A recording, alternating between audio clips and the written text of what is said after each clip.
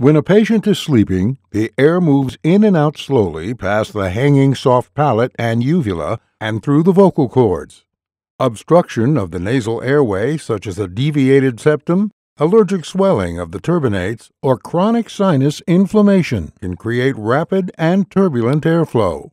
This rapid airflow creates a suction current, vibrating and stretching the soft palate and uvula. The suction current also pulls the tongue back into the airway. These forces create snoring and sleep apnea, as the negative pressure pulls the tongue back, obstructing the airway. If the patient has an open mouth position secondary to nasal congestion, this position further accentuates the obstruction by allowing the mobile jaw and tongue to fall back into the airway. Mouth breathing also dehydrates the tongue, which results in progressive enlargement of the tongue, increasing the chance of sleep apnea.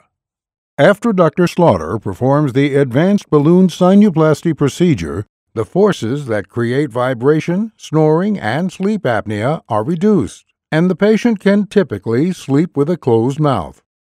In some cases, the addition of an oral appliance may also be needed to assist in holding the mouth closed and moving the jaw slightly forward to shift an oversized tongue away from the back of the throat.